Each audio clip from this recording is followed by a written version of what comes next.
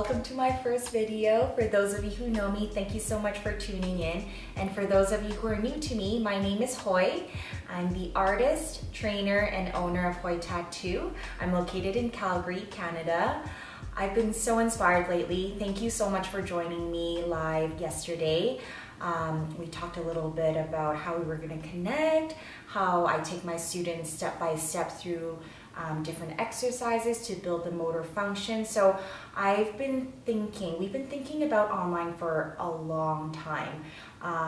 And luckily we have so much time to really sit down and think about how we want to do it in a way that feels good to us, in a way that translates well, the same experience that you would get if you were to train with me in person. We really wanted to figure how we could film it in a way that captures that, how we can split it up and do different exercises so you guys can slowly build that motor function. Because what I've realized now, having been training for about 2-3 years, it's really hard for students to come in for 3 to 5 days and have 5 to 10 years of knowledge condensed down into one course.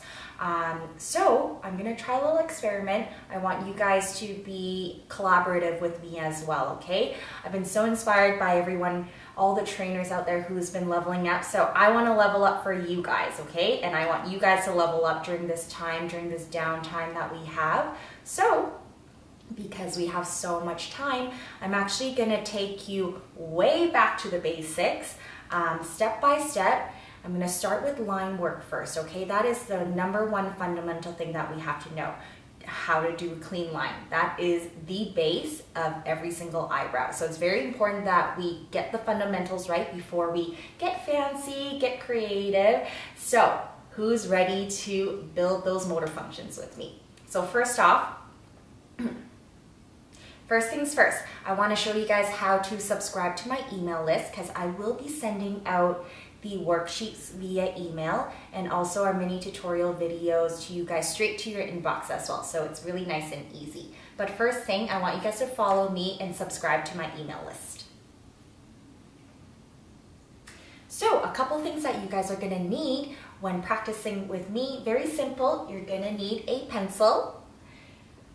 You're gonna need some paper or your favorite journal. I'm going to show you a little bit about how I create eyebrows using the iPad as well. If you guys don't have one, don't worry. It's a great investment. I do recommend any serious artist or any trainer to invest in an iPad that supports the Apple Pencil. We talked a little bit about the app that I use to do virtual consultations, how I train my students to start to design the eyebrows as well. So I'm going to tell you which app it's going to be. I'm going to take you step by step through how this is done. Alright, so first thing I want you guys to do is head to hoitattooeducation.com, HOITATTOO education.com. Once you get to this landing page, I want you guys to head to the top right corner here and hit subscribe. It's going to prompt you to this page where you'll have to just enter your first and last name.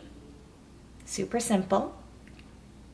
Your email address so we can send you all the worksheets and videos.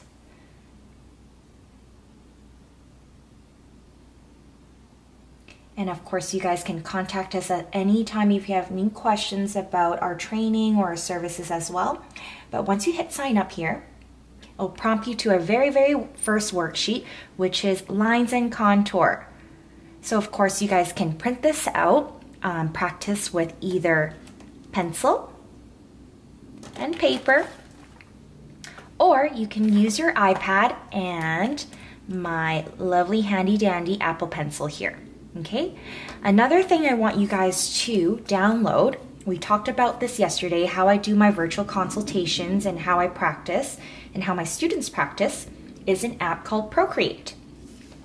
So Procreate, once you have downloaded my worksheet, you can bring it up onto the app here, which will allow you to draw over top of it, erase, and keep practicing. What's great about the this app and also the Apple Pencil is that it really feels and reads your pressure. So you're able to see where you're a little bit too light or too dark. So this is a great app to have. But if you don't, no issue there. There's no issue with practicing on just pencil and paper, which is trusted and tried. All right, so first step is you want to open the Procreate app. So if you haven't downloaded the worksheet, you can just bring it up. You can import a photo through here, select whichever photo that you want, but I'm going to bring up my worksheet. All right, so a couple things I need you guys to do first. So there are so many options when it comes to the brush library, but we want to go into inking and select technical pen. And under this, there's some different options that you can control. I do like the streamline option. I usually have this at about 80 to 90 or so. And the rest, I just keep it at minimum. And also what you want to click on is also pressure taper.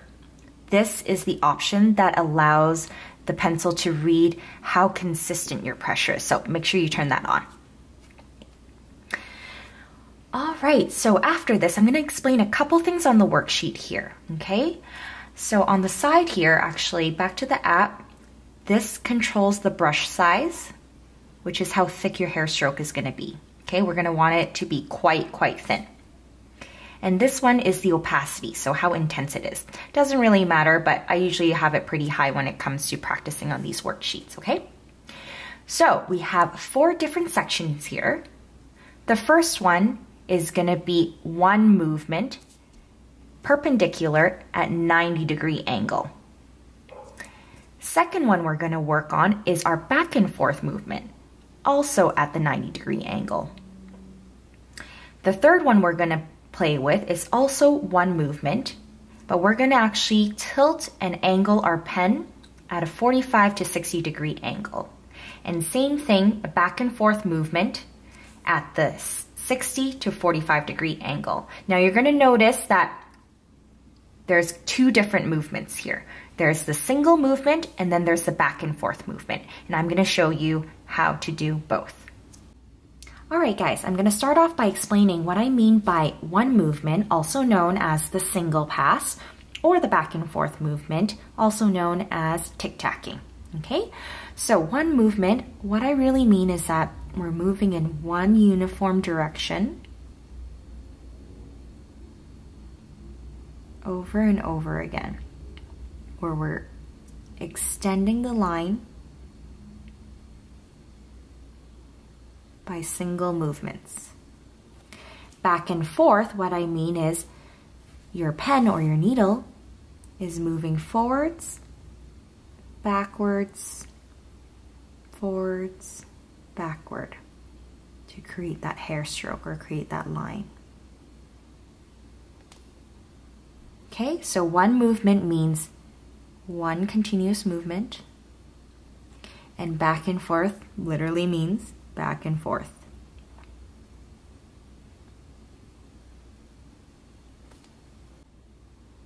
All right, so the first one we're going to do, we're going to have our pen at a 90-degree angle or at that perpendicular angle. So not an angle this way or this way, okay? We also want to make sure that the tip of our pen, which represents the needle, is always moving in line with the direction of the hair stroke. You don't want to be coming at it this way, because what is that going to do if it is an actual needle? All that pigment is going to go into the side. So you want to make sure the tip of the needle is always guiding the hair stroke, moving in line with the hair stroke, okay? So first things first, I'm going to start with the one movement. We're going to start by tacking along the line.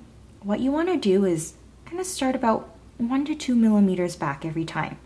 So then you're slowly extending in one movement.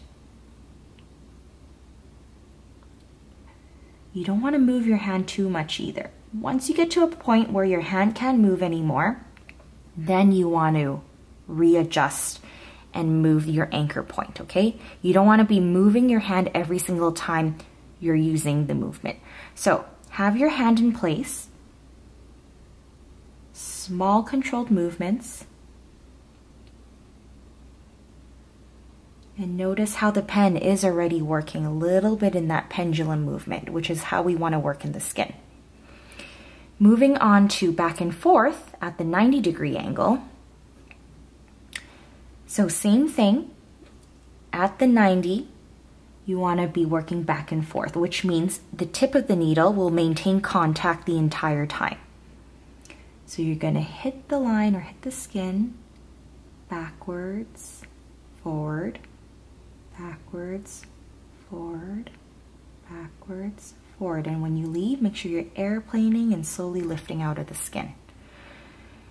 So once you leave, you're not going to enter right at that break point there, okay? Because you have already airplaned out of the skin. You want to actually go back 1 to 2 millimeters and continue the line from there. The motion's almost a little bit feels like shoveling. Make sure when you leave, always airplane out. Moving to the third section, back to the one movement, but we're at an angle. So what I want you to do is create a 60 or a 45-degree angle between your pen and the paper. And what I want you to do is the same movement again, but at an angle. So it's going to feel a little bit more like scooping, but the idea is still the same. You want to slowly tag on the line, always moving back 1 to 2 millimeters and etching forward 1 to 2 millimeters at a time. The shorter your movement, the slower your speed, the more consistent your line is going to be. Same thing, back and forth but at an angle. So forward, backward, forward, backward, forward, backward. And when you leave again, make sure you're slowly leaving the skin and then reposition your hand. Start 2 millimeters back and start working and extending that line again.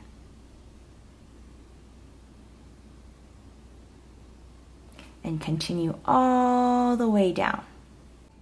All right, so going back to basics with pencil and paper, I love practicing with pencil just because just like the iPad, it will show pressure as well, okay?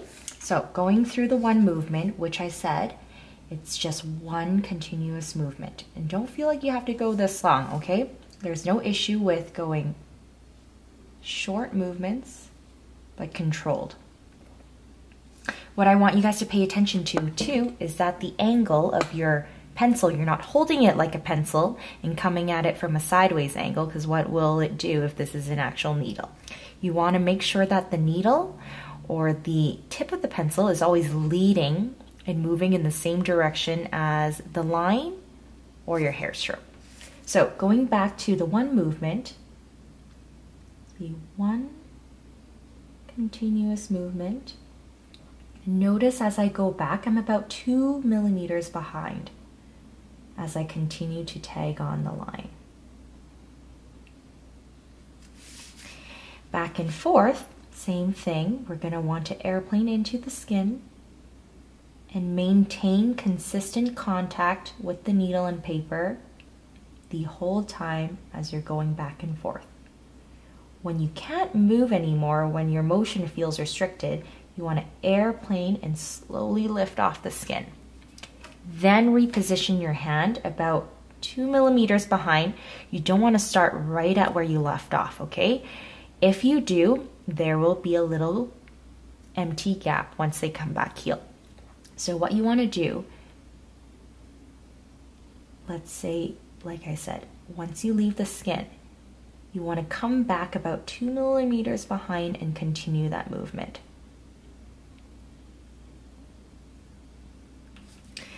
Same thing, both exercises, but now at an angle.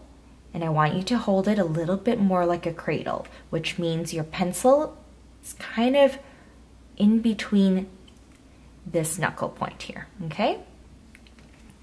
So you're at about a 60 to 45 degree angle.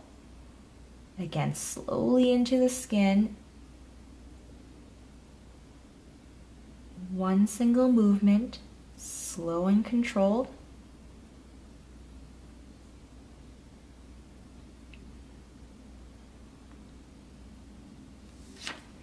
And the same thing again, back and forth at an angle.